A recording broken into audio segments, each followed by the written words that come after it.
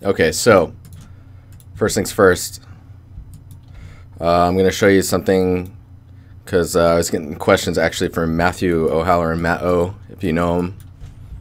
He makes badass vehicles. He was asking about glass in Unity using Amplify shaders. So I'm just going to go down here and we'll just dig through these really quickly. So also I'm working on the foliage still, as you can see. It's got motion in it now. It's got nice, was it subsurface? See that? Nom nom nom nom. And I'm animating those using vertex color. I'm just using the red channel. So I think the shader's almost done. I need to get the motion down a little bit better, but yeah. So let's look at some glass shaders really quickly that are just pre-built.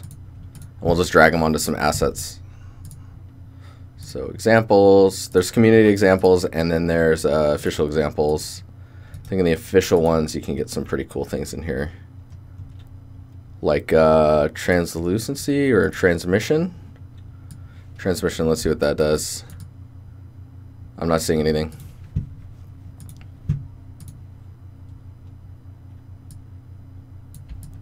I see no transmission. Translucency. I think this is the one. I'm going to hide this selection too. So this one looks like it's following. I probably need to give it a better normal.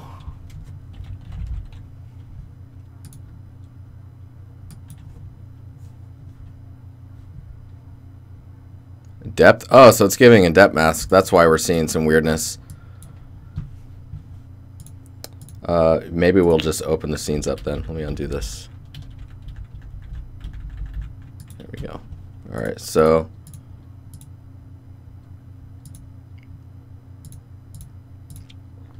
we got the tessellation demo, we've got translucency, transmission, transparency. Let's do transparency. We'll just open the scene up.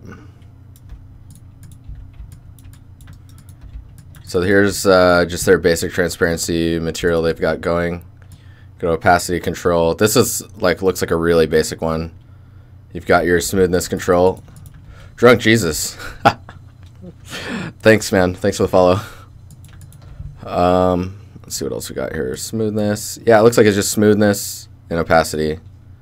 We've got a normal, which it does not look like you can control the strength of. Let's look at the transmission. Oops. The nice thing about these little scenes is you can see them as well. Why have you switched for your project from Unreal to Unity? I have not switched yet, but I'm really tempted to. It's kind of hard to explain. If I end up doing it, I'll let you know. Okay, so that looks like it's working.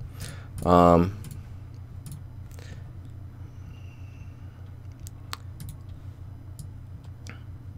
that's interesting. There's like color control for the transmission. I think we looked at this one, right? No. Oh, yeah. So this one. That's cool.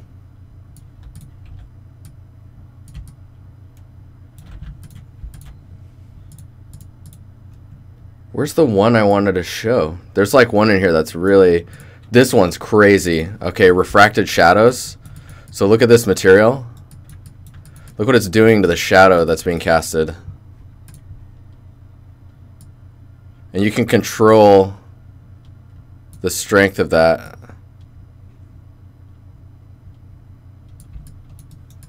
Like that's insane to me. Hey, what's up, Advisable? How you doing? So if I turn that strength up, you can really see it in the shadow.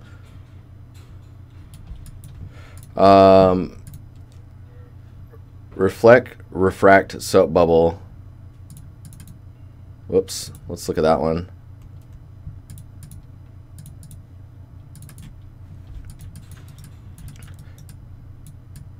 Yeah, so look what that's doing to the, that's trippy.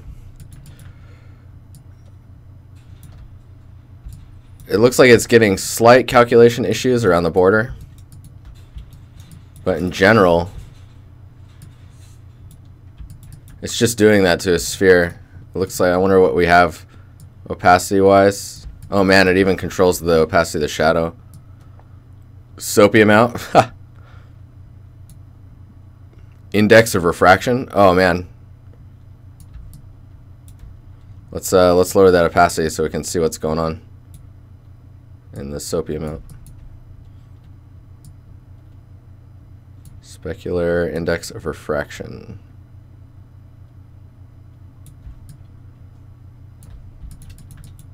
Where are these located? These come with the Amplify shader editor.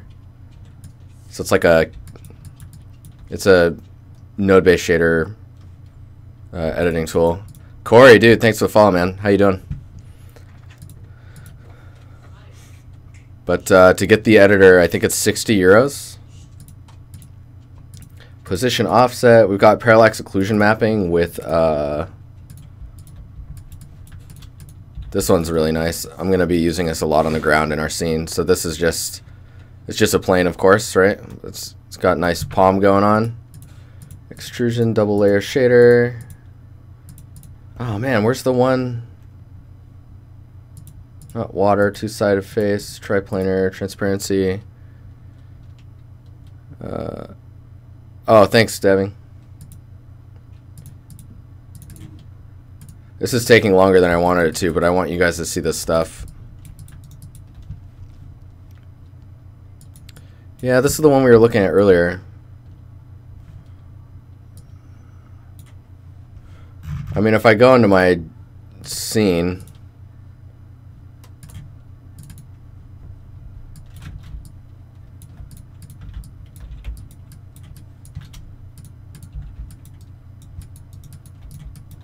and then we put some of the transparency one. Yeah, so this one actually, with the right normal on it, starts to look a lot like what I'm expecting when I'm playing with glass shaders. So you control opacity, we'll do the smoothness.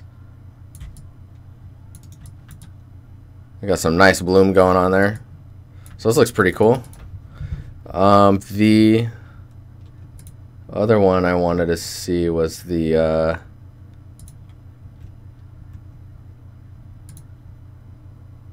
light screen.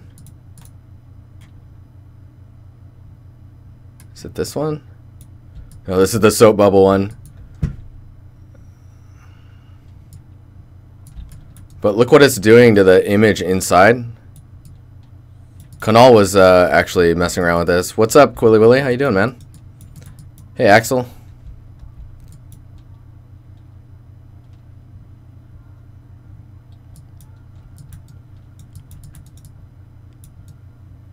But yeah, that's basically chromatic aberration happening. I said aberration. Chromatic. I'm just going to stop there. It looks like it's being sourced to this texture.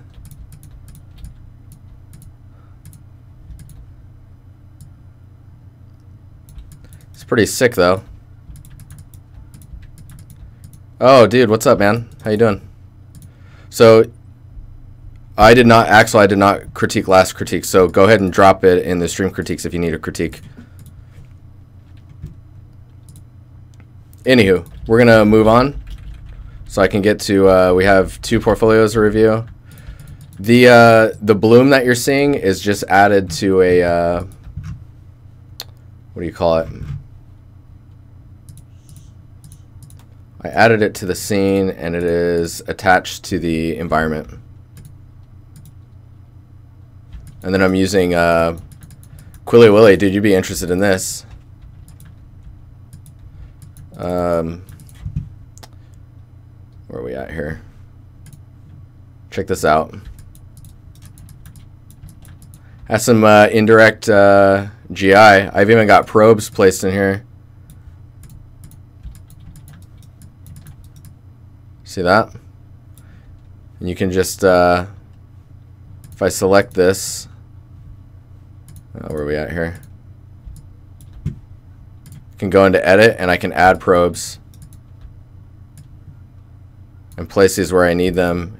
In static meshes, non-static or dynamic meshes can pull information from these probes that are grabbing information from the indirect lights.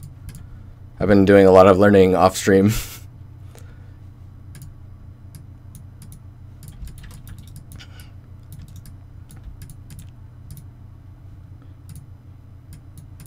Anyways, all right, let's switcheroo.